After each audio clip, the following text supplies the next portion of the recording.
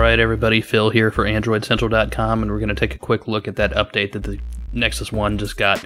Multitouch is the big thing, and here's how it looks in the browser. This is the mobile version of Android Central, but there you go, you still get multitouch.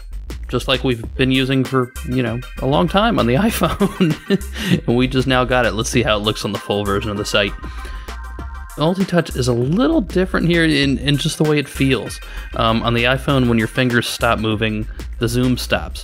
Here it seems to take just a little bit.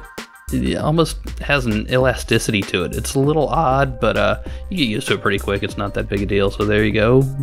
Zoom out, zoom in, pan around.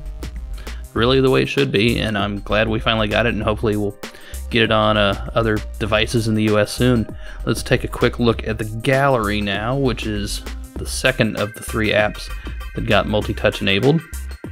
There's a cute picture of my wife and kid. And multi-touch, again, pinch to zoom. Spread your fingers to zoom out, and pan around once you're zoomed in.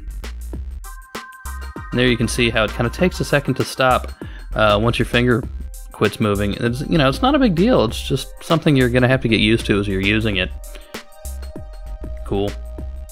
Now let's go take a look at Google Maps, which is the third and arguably the biggest, I think, at least next to the browser, in a place where you definitely want to use multi-touch.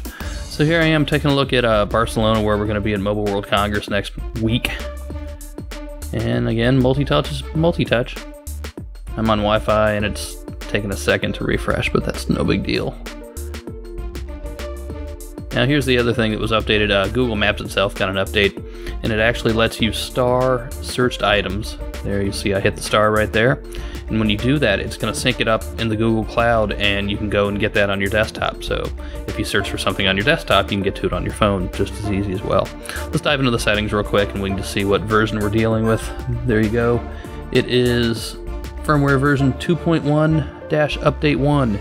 So that's it, not a 2.2 rev or anything. There you go. And we'll see you guys later.